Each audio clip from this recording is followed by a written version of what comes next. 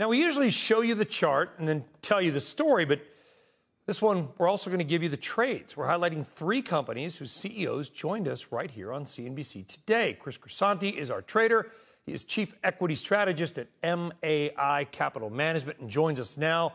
All right, Chris, welcome to the Dome. First up is Snap. It is on pace for its worst year ever. I mean, it's down 77%, so if it had a worse year, it'd probably be at zero. Social media company recently announced it is laying off about 20% of its staff as it struggles to compete in the ad revenue race. CEO Evan Spiegel this morning on CNBC said the changes were painful but necessary. We wanted to make sure, because we're so focused on building our business over the long term and really serving our community, we wanted to make sure we could generate cash even in an environment where, our revenue didn't grow or, even grew at a negative rate. So I think for us, obviously, these changes are very difficult. They're painful, but they're all about ensuring our long-term success. I mean, Chris, you wonder, he says long-term success. I mean, with the stock down 77%, is this a question of long-term survival? Brian, it's good to be with you again. I was just going to say the same thing. I mean, this is a tough one. You want to root for them. I think they're doing the right things. But now it's a total show-me story. There's really 3 headwinds there. There's the general ad slowdown, which is just even tougher for smaller platforms like Snap than for Google or Facebook. There's the iOS privacy changes, which has really hit a bunch of folks, and Snap not least. And finally, there's the competition from folks like TikTok. So they're taking the bold steps. They're laying off 20% of the workforce. But the risk-reward here is still skewed towards risk, I think, even with the stock down so much. So I don't care about valuation. I don't care about how much it's down. I need to see a visible sign of progress. It's too early to go here. I'd pass. Is anything they can do to change it, to change your mind?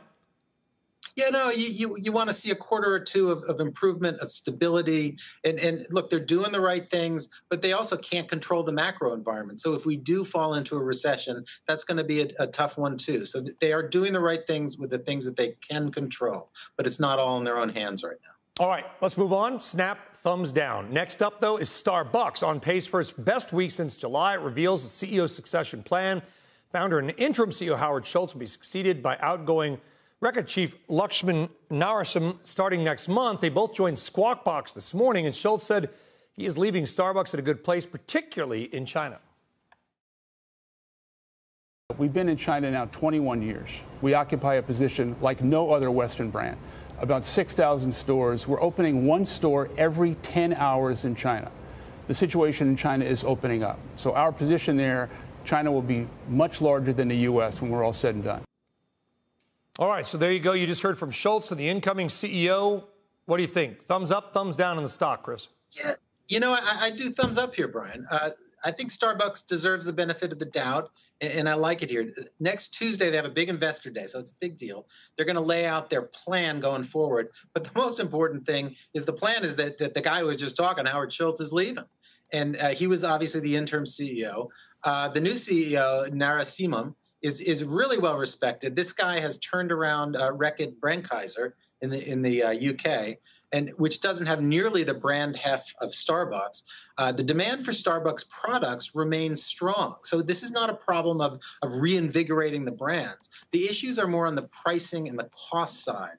That's an easier fix if customers are still coming into the stores, which they are. So the question here is, do they have the right plan? We'll take a look on Tuesday. And will they have the right people, including Mr. Narasimhan?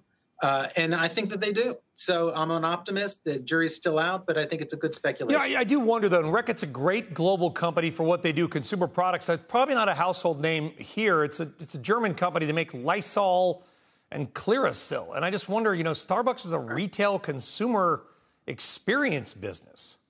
It seems like a different skill set. For sure. But Howard Schultz is a smart guy. He's got a lot invested, not just money-wise, but also in terms of his being and creating this company. And the board, I think, did a good job. I mean, yeah, it's a different kind of company, but it is a brand company. But most importantly, it was a turnaround, and he did a great job. He reinvigorated the revenue there. As you know, the stock dropped 5% on the announcement that he was leaving. So that was a big deal. Northern Michigan University's own Howard Schultz. Go Huskies. All right, the final name is Box. Bucking the downward trend in tech this year. It is flat in 2022 despite falling in 3 of the past 4 months. CEO Aaron Levy said the company had to take a hard look at its business to stay competitive. We had to look exhaustively across the business, this is going back 2 years ago, to ensure that we were doubling down in the areas that were most profitable, that were growing fastest, that we could drive most efficiently, and we put our resources really behind those initiatives. All right, Chris, let's talk about Box. It's stock number 3. Your take, thumbs up, thumbs down? You know, Brian, I'm a conservative guy, so usually I wouldn't like a company like this, but I'm giving it a thumbs up because it's continued to grow revenues in a tough environment. And the funny thing is, it's small. It's only about a $3 billion market cap. Its small size is actually an advantage right now because, one, it has a long runway. It can continue to grow revenue at, we think, low double-digit rates for a number of years to come. But also, it's nice to be small in tech now because the large cap tech sector is just out of favor and getting slammed every other day. So that's a tough place to be, but they've been able to avoid that.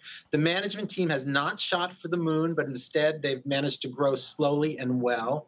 A couple of years ago, I would have said, well, anybody can do that in a bull market. But over the past few quarters, they've proved they can do that in a more difficult period, including they're facing right now a really tough currency headwind.